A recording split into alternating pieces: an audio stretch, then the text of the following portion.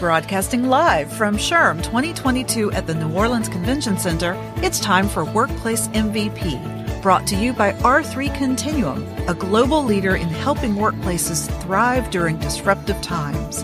Now, here's your host.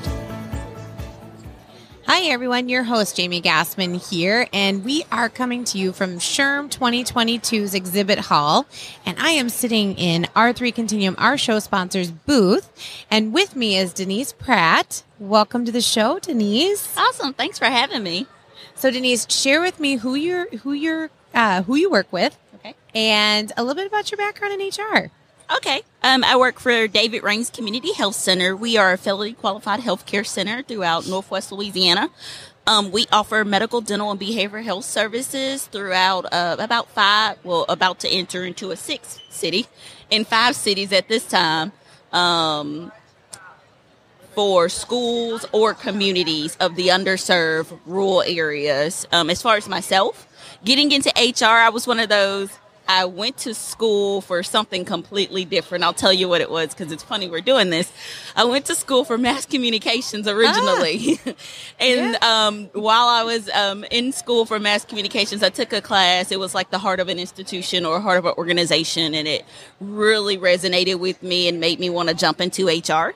And at that time, I was working my way up in banking, and I didn't know I was doing HR when I was doing HR. Like, I was doing orientation, I was doing training and development, I was doing development and talent recruiting and attending recruitment events for them or whatever was needed, and didn't know that was HR until I started learning more into HR, because I just thought, as most people think, HR is just for hiring and firing individuals. It did not involve all the other avenues of HR. And so kind of just worked my way up into an HR role. I did break away for 10 months, and then I said, no, I really like HR. Got back in there, specializing in training and development specialists. Worked my way up into governmental agency, where I worked my way up from an entry level to their assistant director of human resources. Once I hit that glass ceiling at that organization where I could no longer progress or grow, or it became kind of like a habitual pattern of, oh, this is my day, I'm just doing this. I felt I needed to grow and develop a little bit more. And that's where I ended up at David Raines Community Health Center. It's still kind of on that same lines of being a public servant, just not technically a public servant, because we do serve a lot of the underserved, underpopulated, rural area communities, and I help in that way by bringing the workers to those areas, and so making sure I'm on top of that recruitment and making sure people want to work at our organization to continue in that mission. Oh, I love that. And I mean, I've got to imagine that some of the classes you took in mass communications has got to help in HR, because I think there is a lot of communications that goes on in HR.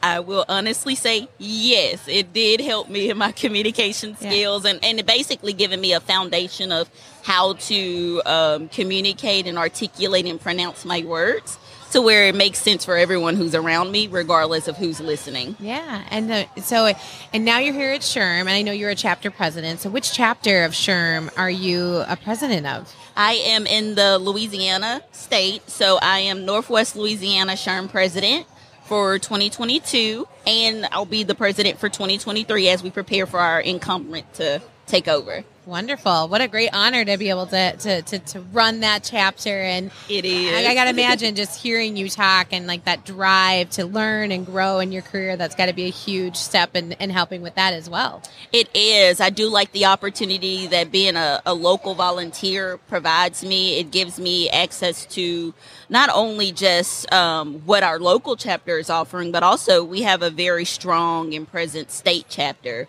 So it gives me that opportunity, and then being in SHRM generally just gives you access to so much opportunities to learn and grow, to become credentialed in many areas to where you can really push yourself forward in your career.